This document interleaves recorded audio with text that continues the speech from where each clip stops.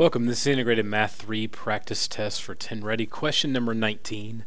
In this question, we're going to use the values on the left and this is originally designed for computer, so you drag them over, but in this case, you can just write them in.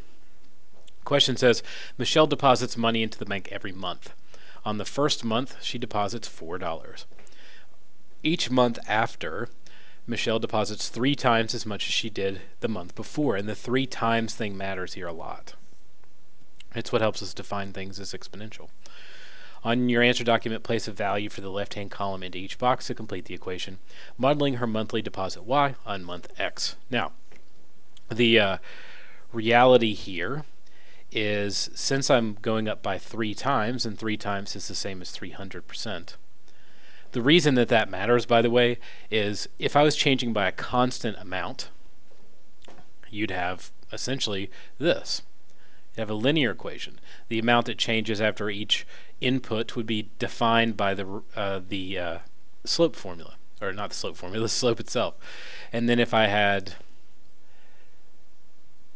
ax squared, this would affect how much it goes up by, but you would be using squared. Same for x to the third, and so on and so forth. The thing about 3 times as much as the previous value means that you're basing it off of what's happening in the problem and not consistently using the same amount. So 3 times something changes when you change what the thing is. So in the second term, 3 times that is going to be smaller than the 4th time you do 3 times that number. So that's important. That's how you know it's exponential, because the object is constantly in motion, I guess is a good way to explain it. So when I have an exponential, y equals a times bx, which kind of makes the key incorrect because it has plus in it, even though there's no element to put plus in here. They also use a really weird perspective on how they define where the first, second, and third deposits. It's not that weird, but it's a little weird. Anyway, we can put all the parts in. The idea of an exponential is that your input is the exponent.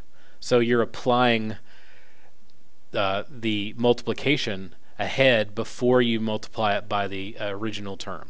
This is the current value of the original value of 4. B represents change still, and it's 3. And the x is the part, is of course the input is the exponent. And then you just set it equal to y. So there's your final answer. That's it. Now, how do you test it?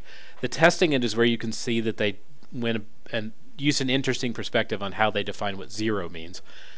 Generally, you would say the first deposit would be 1 because they say first month, but that's not really what it means. You don't actually start applying it until month 2. So what they want you to do, because they're using x as opposed to x minus 1, is to say 0 is 4. And then the first time you do it will be the first deposit that gets this applied. So then 4 times 3 is 12. And you can run this and type in 4 times 3 to the first, and that all works out. You get 12. 4 times 3 to the second would be 4 times 9, which is of course 36. And that would make sense. This is 3 times this, 3 times this, and the third would be 108, I think. Yeah. So you just test to make sure it's multiplying by 3 each time. But if I were setting it up, because they identified this as the first month, I would say 1 is 4, but that's just, in my head, and then you use x minus 1. But that's not how they have it organized here. So don't do what I'm doing. Just do what they tell you to do to earn your points and get done with this test. So there you go. 19, y equals 4 times 3 to the x power.